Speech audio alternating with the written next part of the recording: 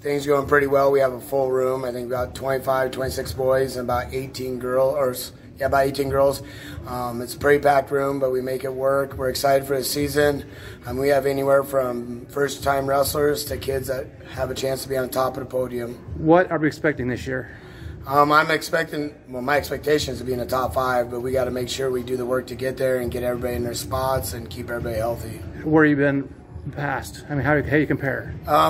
This compares to past teams. I mean, the lowest we've placed in the last 6 years, or the last 4 years is 6th. I think this is comparable. We have 8 returning qualifiers, so I think these kids are pretty motivated to get back there. Is there anybody we should be looking at?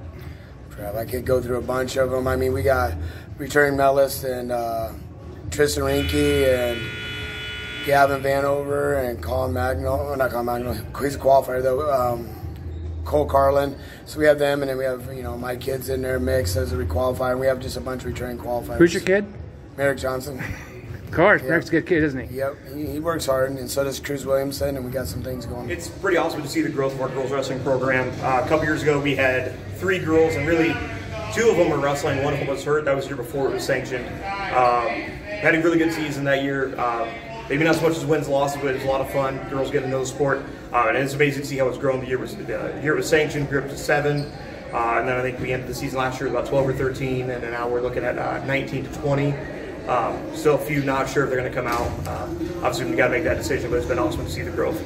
Are you happy with the way things are going with the sport? Yeah, so far it's been awesome. It's grown so fast. The issue we actually run into is, well, what do we do with the girls that are not varsity?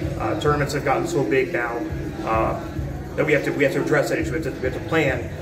What are we going to do, right? Because no one anticipated to grow this fast, and it has, and it continues to grow, which has been very awesome. I've never seen your deck that full before. Yeah, it's a full room. We're getting to the point where it's almost, can we pull this off, or are we going to have to go different places? Thank you very much. Appreciate it.